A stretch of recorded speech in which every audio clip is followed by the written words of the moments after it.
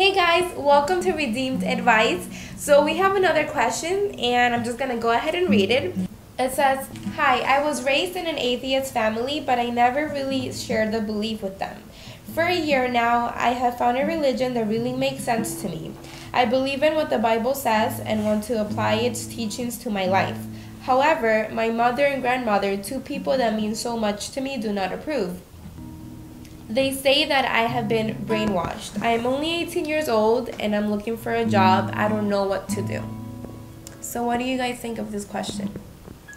Well, I can relate to that because I'm Christian. My parents aren't. They are Catholic, and it's really hard, to live in a home where you don't have the same beliefs or different religions. It's really difficult because, my mom tells me, "Oh, you dress like an old lady." Like, oh my gosh. I'm like, yeah. It's me, like it's my decision, it's my choice because God He put something in my heart, to change. I know it's really difficult to live in that home. Just like pray, and like have faith that God might change their hearts. Like you never know what God has in store for you. Maybe you're there for a purpose to tell them the truth and show them who God really is, and show them the name, the true name, the true belief. Okay, I like what you said about being there for a purpose. I think that we as Christians, we're called to be the light of the world and the salt of the earth. So you have a purpose in being there with your family, even though they don't believe in that God is. You're supposed to testify of what the Lord has done in your life. Amen. Because He has a purpose for every one of us. Amen. Including you. So be a testimony for them. You're a witness of what God can do. And so don't be quiet of what you have seen and heard. We're special for God.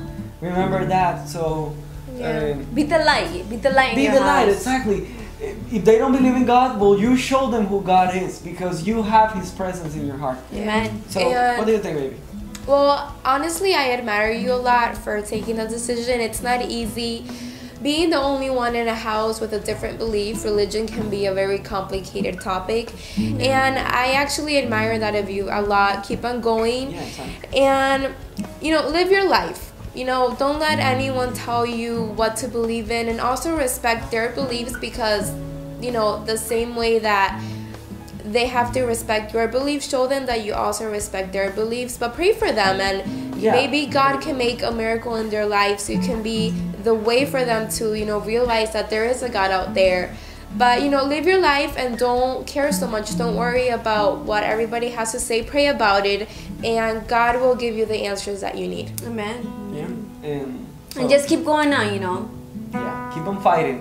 No matter what the circumstances are, you need to keep on moving forward. And sometimes. And I think she mentioned that her mom and her grandma are very important to her, and that they didn't approve.